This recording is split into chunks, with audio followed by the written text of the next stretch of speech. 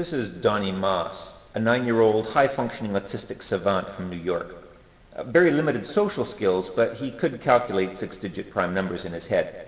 If you recognize the name at all, you'll know that this picture was taken before he was subjected to experimental therapy, in which a tweaked retrovirus rewrote certain critical genes linked to his condition.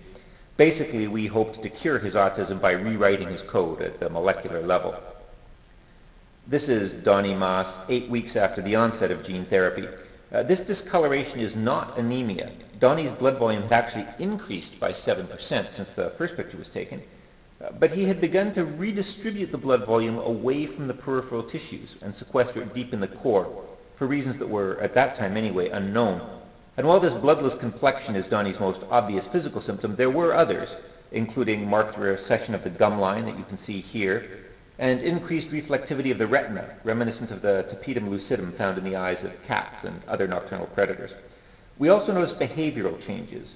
Donnie exhibited increased activity levels during the nighttime and began sleeping during the day. And during sleep, his metabolic rate, quite alarmingly, fell to about half of what it should have been for a child of that age. Perhaps most disturbingly, psychological testing revealed an increasing lack of affect and reduced responses to emotionally charged stimuli. When shown photos of people mutilated during car accidents or Homeland Security interviews, for example, Donnie's skin conductivity and ECG were scarcely different from when he was shown neutral pictures, such as landscapes or still lifes.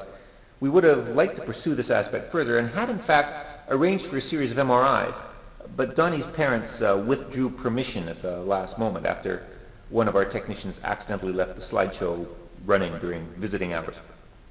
And suffice to say, based on the data we did collect, Donnie was developing the behavioral symptoms of a clinical psychopath. He was scoring progressively higher on the hair psychopathy checklist, and his empathy quotient, which was pretty low to begin with, began dropping even further.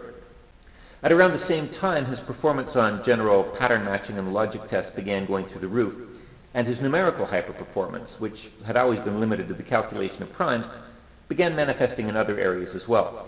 Donnie was suddenly able to perform calendar tricks, and he developed a real facility for calculus, for example.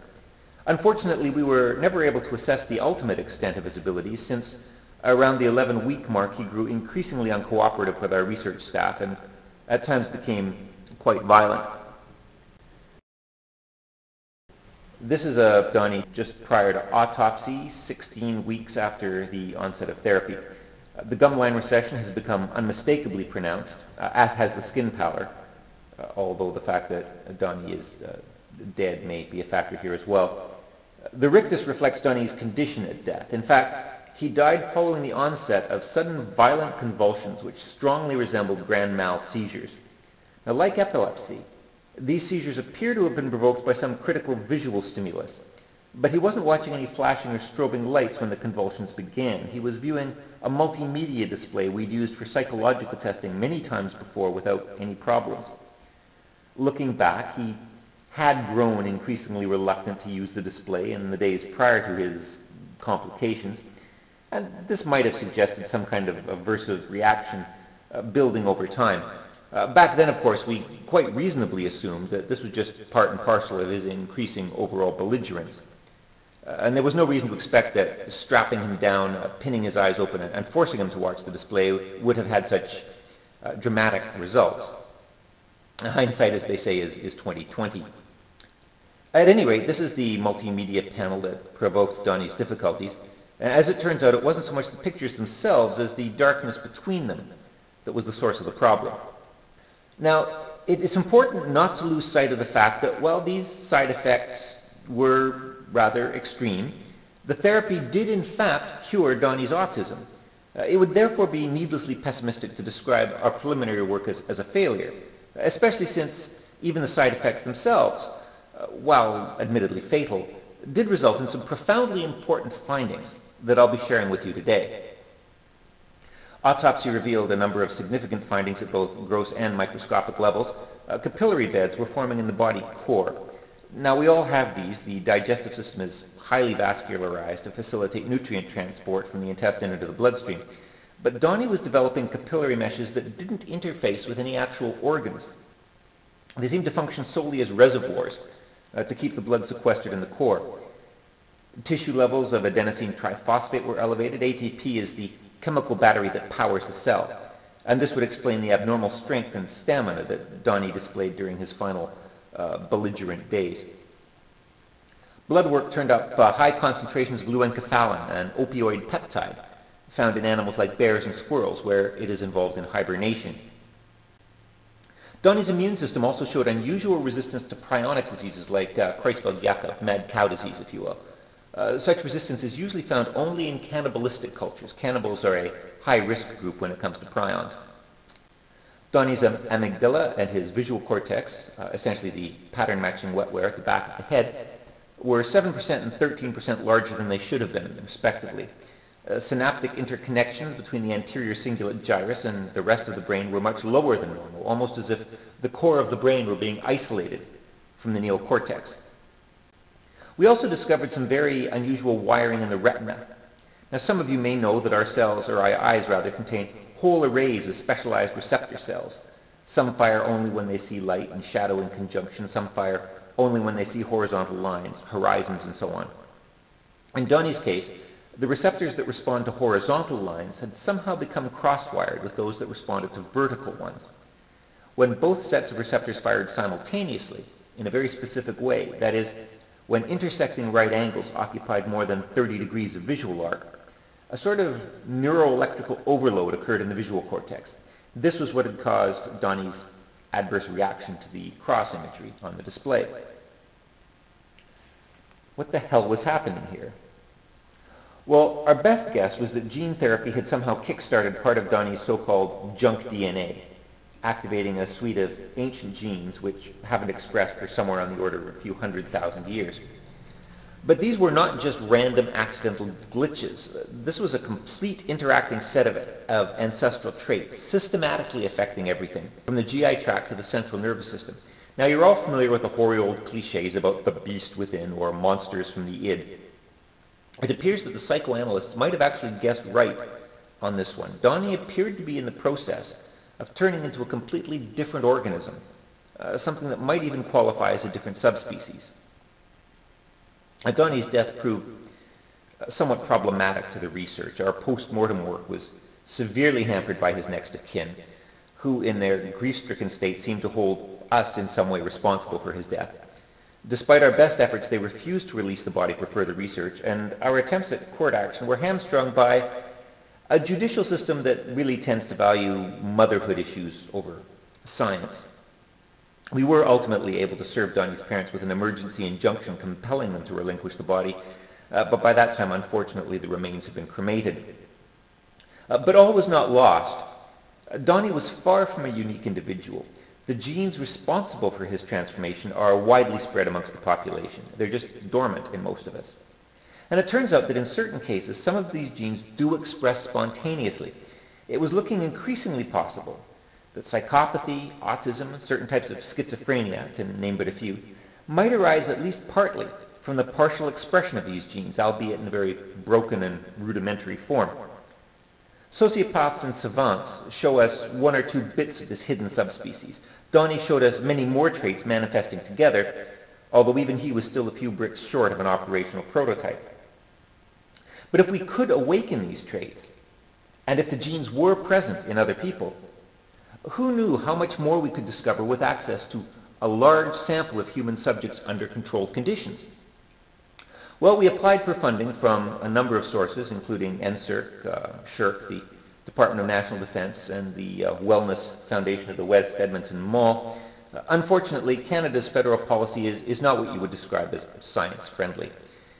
Everyone turned us down, generally using some excuse along the lines that our human subject protocols violated so-called ethical standards. We then sought funding in the U.S., specifically the state of Texas, which routinely incarcerates large numbers of people under conditions suitable for experimentation. Even here we encountered some resistance from the so-called family values lobby. However, we were willing to stipulate contractually that our research did not involve the use of any fetal tissue, unfertilized ova, or seminal ejaculate, and that our studies in no way promoted or contributed to the spread of information regarding contraception, sexually transmitted diseases, or the teaching of evolutionary principles. This last item, of course, was a bit tricky, as The entire project was, of course, focused on issues of hominid evolution, but at the same time we were talking about proprietary information that we weren't about to publicize anyway until the patents had been locked down. Understanding this, the state of Texas gave us unfettered access to their population of death row inmates, which of course already contained a large proportion of pre-selected sociopaths and developmentally challenged individuals. Now, you can't conduct a proper scientific experiment without controls. We also needed a population of normal baseline individuals against whom our experimental subjects could be compared. We tried some discreet advertisements in the local media. These turned up very little in the way of volunteers. But once again, the Texas penal system came to our aid. As it turns out, a large number of convicts showed no sociopathic pathological tendencies whatsoever. In fact, many of them were not even guilty of any actual crimes. They had, however, been incarcerated under conditions identical with those of true sociopaths, and this made them an ideal and ready-made control group.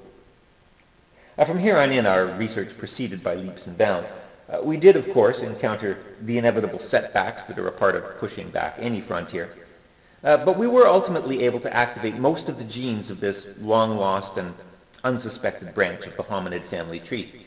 In fact, not to put too fine a point on it, we were actually able to resurrect from baseline humans something close to our long-lost cousins, and to learn a great deal about what they were and where they came from. We're dealing with a short-lived offshoot of the human race that arose somewhere between 400,000 and 500,000 years before present, and which died out only recently. Taxonomists are divided on what exactly to call this creature. Some say that it's a whole new species. Others point out that it obviously interbred with us, so there was never complete reproductive isolation. A few little old ladies down in the corner say we shouldn't give these guys any kind of special status, that they were basically just a bunch of cannibals with a consistent set of deformities. And you don't classify Down syndrome's people as a separate species. I'm taking a middle road here. I'm calling it a subspecies. Here are some of the suggested names currently under consideration by the Linnaean Society. I don't know if any of them have actually been decided upon yet. External diagnostic features are actually pretty subtle, both because vampires never lasted long enough to diverge greatly from the human baseline, and also because natural selection is going to promote superficial similarity. If you hunt people for a living, it really helps to be able to blend in with your prey. The most radical differences between them and us are neurological and digestive, soft tissue stuff that doesn't fossilize well. This is one of the reasons why it's so difficult to identify these creatures in the fossil record. The other reason, of course, being that they sat on the very peak of the food pyramid and were therefore limited to a very small population size, even at their most abundant. Nonetheless, there are some statistically significant differences between vampires and baselines. Vampires tend to be taller and longer limbed than humans. There's a slight but distinct extension of the mandible, and of course of the canines, the classic fangs of the predatory grip and tear feeding mode, although this wasn't quite as pronounced as the popular mythology would have you believe.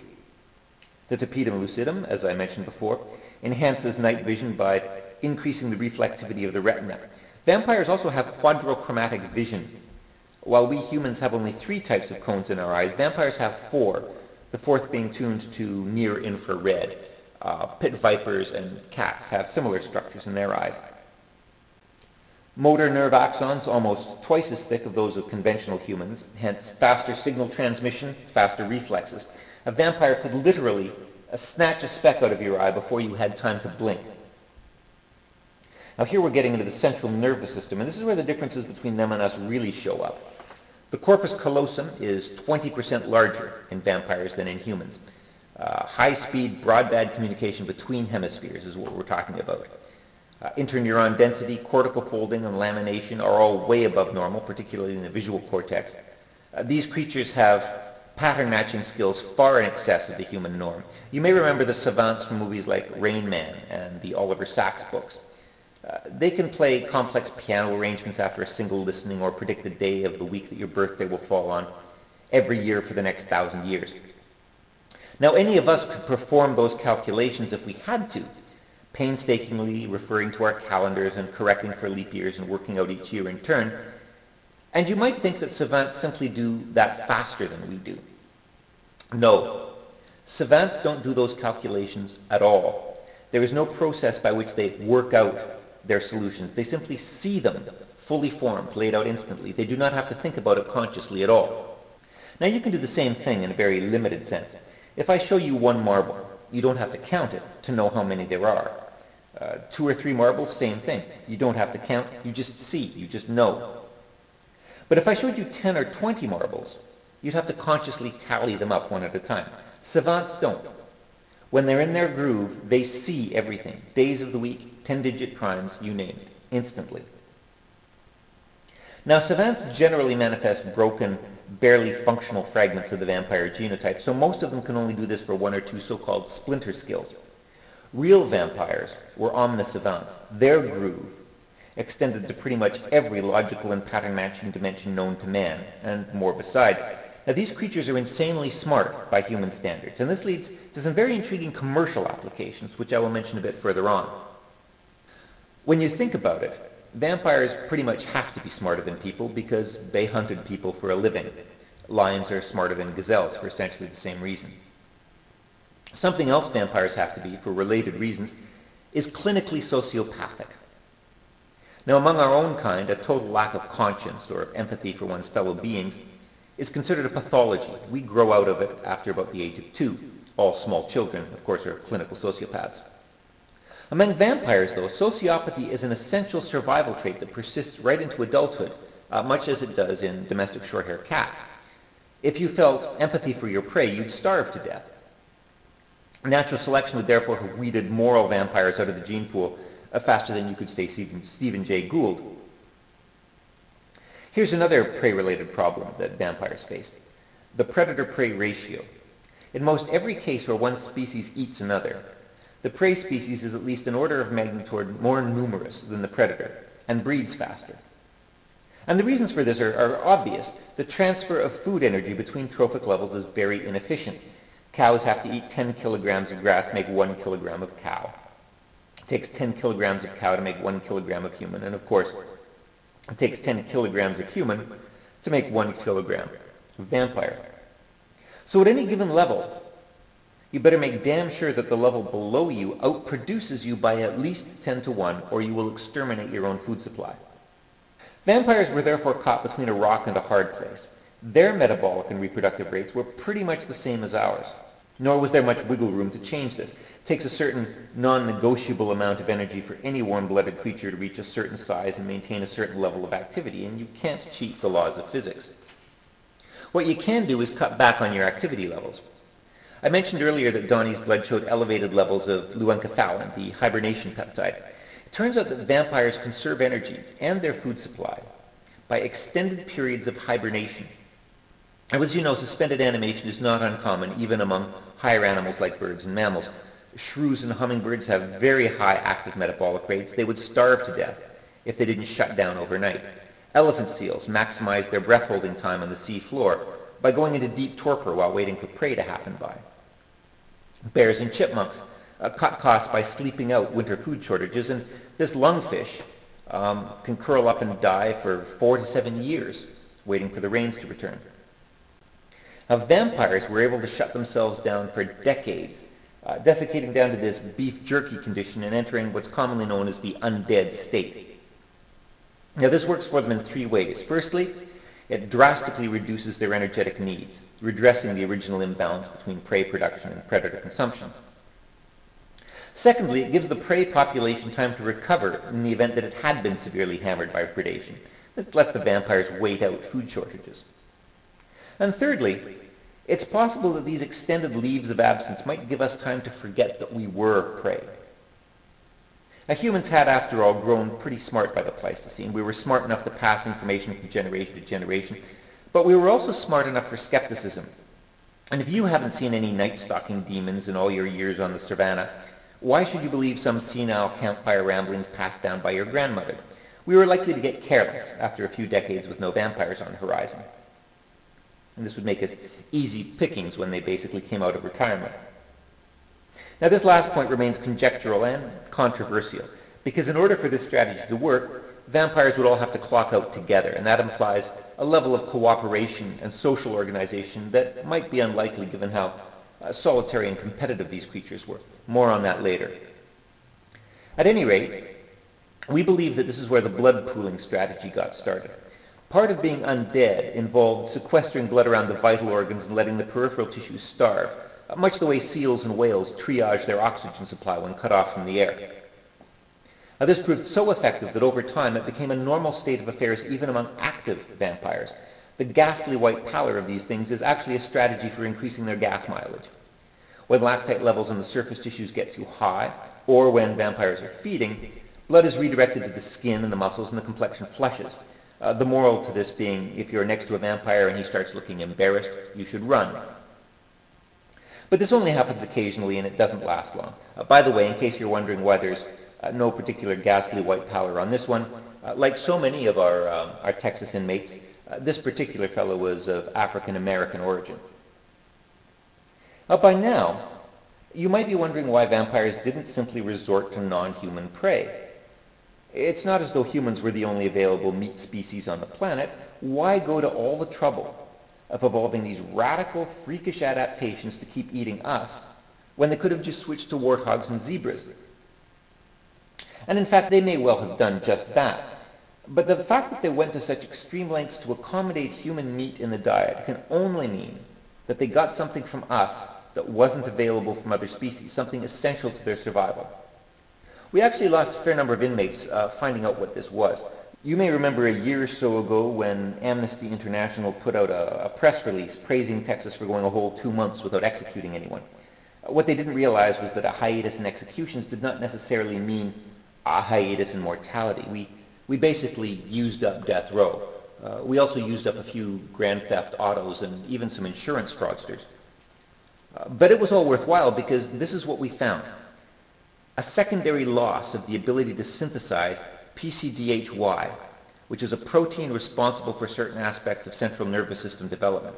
Now, since this protein occurs only in other hominids, human prey remained an essential component of the vampire diet right up until their extinction, or as some would have it, their reassimilation into the ancestral bloodline. So, what we have here is a very rare subspecies, forced to prey upon its closest kin, which themselves were quite rare, being also near the apex of the trophic pyramid. They were forced to commit a number of evolutionary backflips just to stay in the game. They were easily smart enough to outmaneuver us, but we weren't their biggest problem. Their biggest problem was just as smart as they were, and just as dependent on the limited supply of human prey. Their biggest problem was other vampires. This is what happens when you put two vampires into the same room. Competition for prey evidently ensured that these creatures were solitary, very territorial, and mutually antagonistic. Now, our marketing people had entertained thoughts of teams of vampires working together to solve the world's ills, but apparently natural selection never taught them to play nicely together. This shows the results of one of our pilot projects in marketing. That particular project ended shortly after this picture was taken. So now you have some idea of what these creatures are. Here's where they came from. Judging by mitochondrial and junk satellite markers, we think that vampires split off from the human stock something less than 500,000 years ago and persisted, albeit in small numbers, into the beginning of historical times. We trace their genesis to a paracentric inversion mutation on the XQ21.3 dot on the X chromosome, resulting in functional changes to genes that code for protocoherence. PCDH-Y, which I mentioned just a few minutes ago, is a protocoherin. And as I've also mentioned, they play a critical role in the development of the central nervous system. They occur in the headwaters of CNS development, as it were, and a relatively small change far upstream can lead to a whole variety of interrelated cascade effects further down. These include many of the features you've heard about today. Now, I'm not saying that a single mutation made all these improvements in a single lucky step. Evolution does not work that way. What I am saying is that a headwater mutation had such a huge impact on so many aspects of CNS development that basically the whole deck of cards got shuffled. Suddenly there was far more variation for natural selection to work on, and so vampires arose relatively quickly. However, it's important to remember that natural selection does not optimize anything. Survival of the fittest is really a bullshit phrase. It would be much more accurate to say survival of the least inadequate, because it doesn't matter whether a given adaptation is the best possible solution. All that matters is whether it works better than the competition. Now, overall, vampires did work better than the competition, but that doesn't mean they didn't have a few design flaws. And you've encountered the two biggies already. The broken pathway, which forced them to eat other hominids, and the defect that killed Donnie, the so-called crucifix glitch. Now, it is this glitch that doomed them from the moment we developed Euclidean architecture. Vampires would have been barred from approaching any human dwellings that featured quartered windows, supporting crossbeams, and so on. You can imagine how a resurrected vampire would react to a modern-day office building with its facades of repeating window frames. It's not a pretty sight. And you can be damn sure that our ancestors figured that out pretty early in the game. The cross is not an exclusively Christian icon. It's been used as a religious symbol back into prehistoric times. Now we know why. Now you might wonder how such a lethal trait could get so fixed in the population to begin with. Shouldn't natural selection have weeded it out sooner? And the answer is surprisingly simple. The trait wasn't lethal, not at first.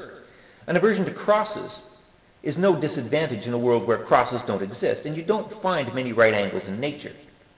Any biology undergrad will tell you neutrally selective traits can become fixed in small populations through a simple process called genetic drift. And in this case, the trait wasn't even neutral. The same cross-wiring responsible for the crucifix glitch was also involved in vampiric pattern matching skills, and that was a trait that natural selection would actively promote, right up until the point that their prey discovered geometry. Now, it's tempting to speculate that this was also the source of the myth that vampires can't enter someone's house uninvited. It would be more accurate to say that vampires can't come into your house unless they keep their eyes closed. And since that would make them extremely vulnerable to attack, they would only be advised to do that when the house's inhabitants didn't wish them ill. We can also draw tentative conclusions about some of the other vampire myths that have sprung up over time. The whole blood-sucking aspect remains an open question. Technically, vampires are closer to what you might call obligate cannibals, eating human flesh rather than simply drinking the blood. However, given that the only thing they really needed from us was a certain type of protein, it's theoretically possible that a blood diet could meet that need, although admittedly they'd have to drink a lot of the stuff. Perhaps this was a deliberate conservation strategy. Drinking the blood leaves you with an anemic victim that can recover over time and perhaps serve as a future food source, while eating the flesh basically relegates your victim to single-serving status. As we've seen, vampires could feed on other species to meet most of their dietary needs. They were much smarter than us, smart enough to figure out the virtues of resource conservation. Photosensitivity. Now, none of our subjects developed xenoderma pigmentosum, which is a rare photosensitive skin condition which some have linked to vampirism in the past. Vampires do have very sensitive night vision, however, and their pupils don't react as quickly as ours to changes in light intensity. They can be easily snow-blinded, as you would be if someone shone a light in your face while you were wearing night vision goggles. That wouldn't cause them to burst into flame when struck by the sun's rays, but it might explain a general aversion to bright light. A crowd of peasants with torches might present a real problem to these creatures. None of our subjects developed any kind of aversion to garlic or to any of the Amaryllidacean species for that matter. It's possible that vampires themselves spread this rumor to engender a false sense of security among their prey. I mean, if you think that garlic is going to keep you safe, why waste your time with this cross and crucifix stuff? But it's also possible, of course, that the whole story is pure fiction. A lot of other myths that vampires can fly or shapeshift or that they don't reflect in mirrors are likely to be mostly fiction as well. They do reflect in mirrors. That was one of the first things we tested. But it's worth remembering that these creatures are both faster and more intelligent than we are, and their superlative pattern matching skills would give them a real advantage in blending in via crypsis. It's quite likely that one might seem to disappear simply by fading into shadow or adopting a posture that broke up its outline against the background. Combine such a vanishing act with, say, the flushing of some startled animal caught in the path of a departing vampire, primitive human might think that some kind of shapeshift had occurred. Reproduction. As the classic mythology would have it, vampires reproduce by turning their victims into other vampires. Revisionists and horror writers have played around with the idea of vampirism as a kind of viral infection, an STD transmitted from saliva to blood. Biologically, of course, there are some problems with this idea. If you create another vampire every time you feed, it won't be long before all your prey have been turned into vampires, all of which will get very hungry very fast. However, the idea isn't as totally absurd as it may seem on the surface. Lateral gene transmission is not unheard of in nature. Certain microbes are known to act as carriers for the DNA of other species, transmitting them from one host to another. And in any event, it appears that predator and prey share many of the same genes anyway in this case. Perhaps the only thing that needed to be transmitted was some kind of catalyst to activate them. More conventionally, vampires and humans never achieved complete reproductive isolation in any event, so there's no reason why interbreeding couldn't produce vampire offspring, especially if the critical vampire genes were heterozygously dominant. And let's not forget those aspects of vampire lore that are, without question, biologically and literally true. Their predatory habits, their speed and strength, their undeath, and their long lives. And of course the crucifix glitch, which spelled the end of the vampire lineage. Although they obviously persisted long enough to embed themselves in our cultural mythology, the book is pretty much closed on the biological organism. Or is it? You'll recognize these figures, a Necker cube and a Rubens vase, popular examples of the so-called ambiguous illusion. Sometimes you see two faces, sometimes a vase. Sometimes the shaded panel seems to be behind, sometimes up front. Your perspective flips back and forth. You can see it one way, then another. Vampires can see it both ways at once. They don't have to flip back and forth. They can do something that's neurologically impossible for us. They can hold simultaneous multiple worldviews. This allows them to instantly grasp things that we find plagued by contradictions, to see things that we have to work out step by step. Take quantum physics. We humans have to be dragged kicking and screaming below the Planck length. We need complex math and numbers to force the truth onto us. And even then, the truth makes no sense. Nothing is real until someone observes it. Effect before cause. A cat in a box simultaneously dead and alive in some discorporeal state. The math forces us to accept the conclusion, but it violates everything we know about reality. But vampires understand quantum physics right down in the gut. It makes sense to them. Think of the ways we could benefit from such a creature. How many problems, political, environmental, even philosophical, intractable to the human mind, might prove trivially simple to a vampire? Not even computers offer such problem-solving potential, because no matter how many computers you network together, no matter how many quantum or classical elements you plug into it, you're still dealing with a machine that was ultimately designed by humans, and which therefore reflects the limitations and constraints of a human mindset. In contrast, we would not be designing vampires at all. Evolution has already done that for us. We would merely be bringing them back. Now, some might question whether vampires could ever fit into modern society. But remember that sociopaths are, in effect, fragments of vampire kind, manifesting in human bodies. And sociopaths are among the most successful players in business, industry, and medicine. Ruthless pragmatism, lack of conscience, freedom from fuzzy, touchy-feely emotions like empathy. These are prerequisites of success in today's corporate environment. In fact, corporations themselves, as legal entities, meet all the diagnostic criteria for a clinical sociopathy under the DSM-4. We know vampires could prosper in such an environment because, in a very significant way, they already do.